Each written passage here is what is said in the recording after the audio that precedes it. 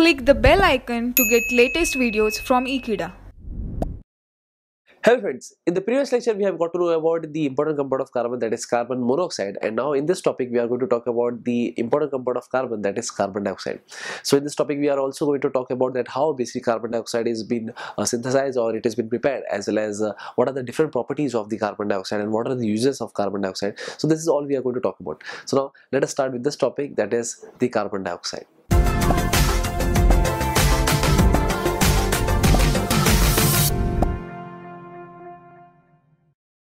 So this basically we are going to talk about the preparation as well as the properties of carbon dioxide. So let us understand the preparation first.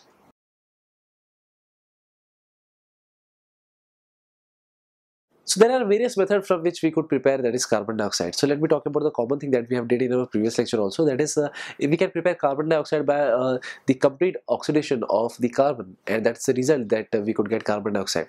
So for example, if I'm talking about the first preparation, that is when carbon is treated with oxygen, and that too at high temperature. So therefore in that case basically we could get the carbon dioxide, and in this case basically let me tell you that is the oxygen that we should provide to the carbon, so that the carbon and oxygen, they both will react with each other. So they should be present in excess amount. If this is present in a limited amount, or if we supply limited quantity of oxygen, then carbon monoxide has been formed. So because we are going to talk about that is carbon dioxide, so we have to provide excess amount of oxygen so that the carbon can react with the O2 so as to give CO2, that is carbon dioxide. So this was one of the first preparation that I was talking about, and now let me talk about the other methods also from which we could prepare carbon dioxide. So for example, if we have CH4, that is methane, and what we have to do is, suppose if this methane is undergoing that is oxidation process, so therefore O2 will react with that is methane, and in this case basically carbon dioxide will be formed along with that is water. And this kind of reaction is basically known as combustion reaction, because methane is very it can catch fire also. So that's the reason, in presence of oxygen, that's the reason it produces CO2 as well as H2 gas, as well as a lot more amount of energy. But this reaction is not balanced, so we have to balance it. So what we have to do is we have to that is balance this reaction, and that is what we could get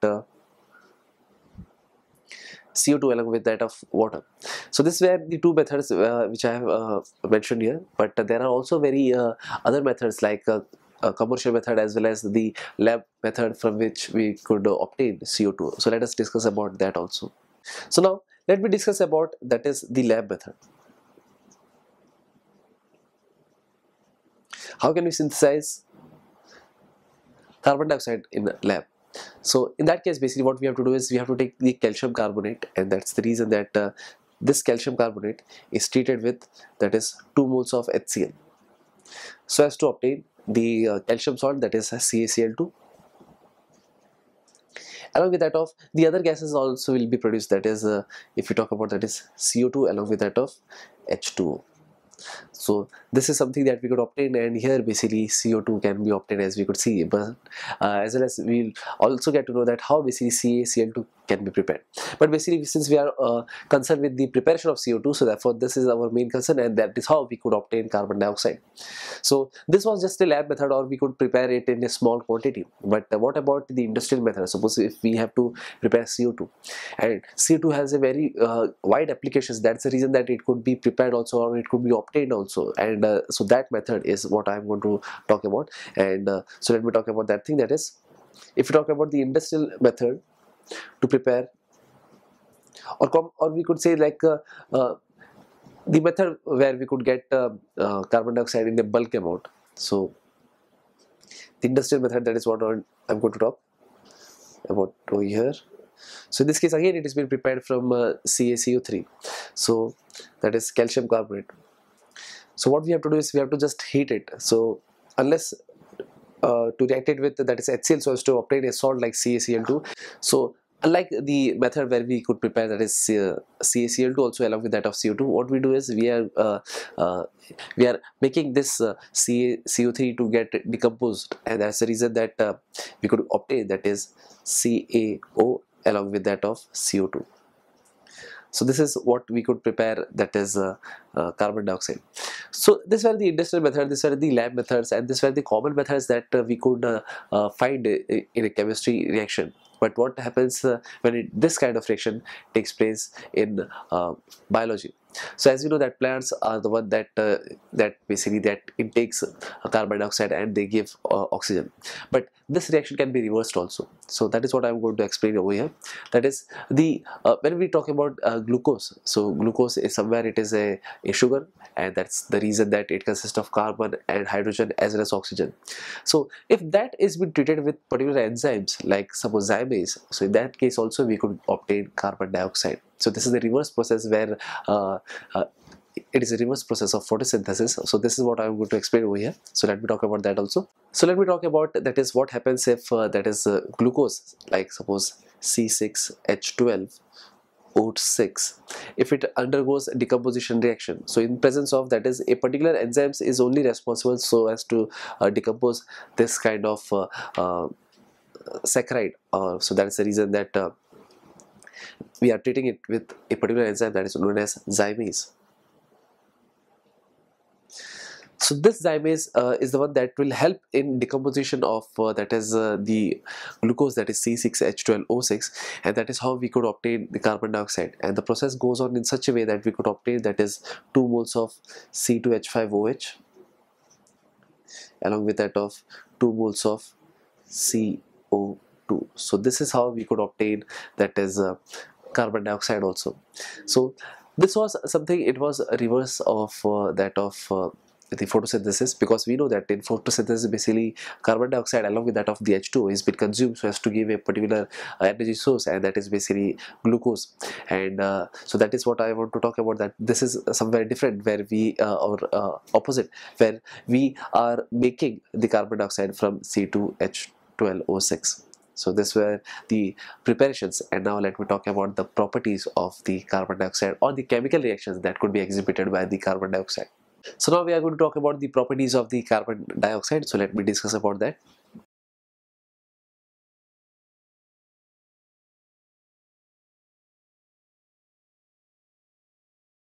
So as you know that carbon dioxide plays a very important role in that is in photosynthesis, and that is the reason that what we are going to do is we are going to talk about this reaction only first, and then now we are going to talk about the various different properties that could be exhibited by the carbon dioxide. So let me discuss about that.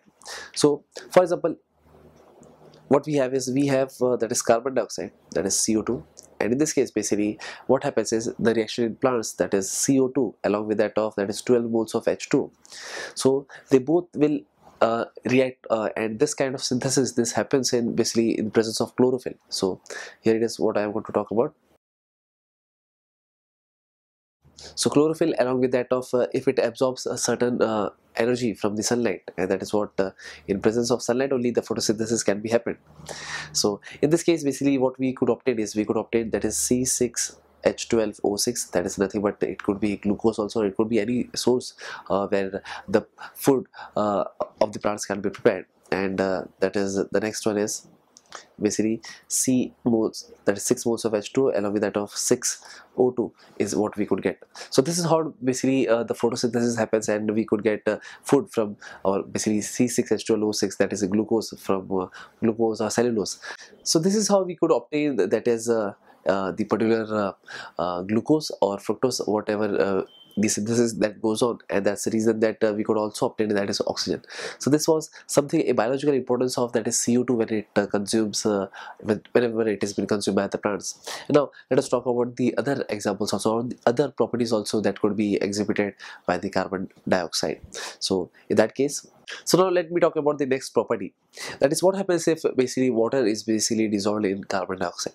So in this case basically this is the reaction that I want to talk about. So in this case, suppose if we take that is carbon dioxide and if it gets dissolved in water, then the product that we could form is basically H2CO3, and this H2CO3 is nothing but carbonic acid. So what is the role of carbonic acid? And that is what we are going to talk about, the uses of the carbon dioxide also in this case. So carbonic acid, basically H2CO3 is basically a weak acid. So if we talk about that is so this is what we could prepare, that is carbonic acid, but it has a biological importance also.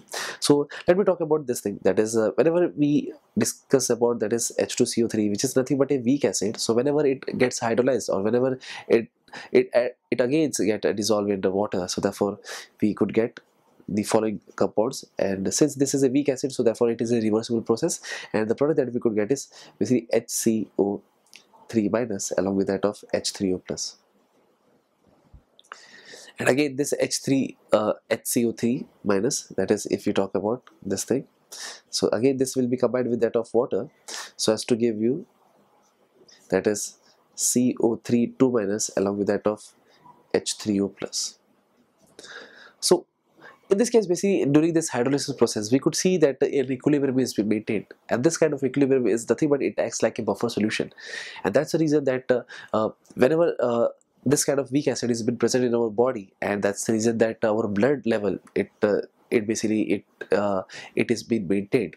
And the blood level that has been maintained, it has been found to be that the pH value of the blood, it has been maintained because of this is 7.26 to 7.42.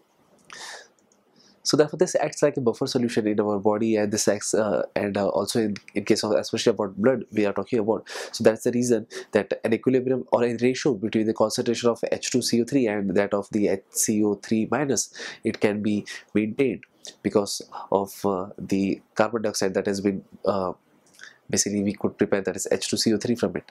And that is how basically it plays a very important role. If there is no, we could say if there is no CO2 in our body along with that of H2O, so obviously there will be change in the concentration of H plus ion, and our body will be more acidic or it will be more basic. But because of this, basically the pH value is being maintained. So this is what I want to talk about, the second point. And now let me talk about the other method also from which we could synthesize different chemicals from the carbon dioxide, and that is nothing but the chemical property. So let me discuss about that. So talking about the next point, that is what happens if we say that ammonia has been reacted with that of the carbon dioxide. So this is a process where we could prepare urea also. So this is what I'm going to talk about. That is, suppose if we assume that we have that is 2 moles of NH3 along with that of that is carbon dioxide, that is CO2, and at a particular high temperature and a particular high pressure. Suppose if they both are being reacted with each other, because the both the substrate that I have mentioned over here, they both are in gaseous form. So that's the reason that at high pressure, at high temperature, whenever they are meant to be reacted, so therefore they will form a complex, and that complex will give you us in further decomposition, it will give us urea. So the reaction goes in such a manner that the product that we could obtain is basically it is NH2 COONH4. This kind of complex that we could get is basically it is known as ammonium carbamate.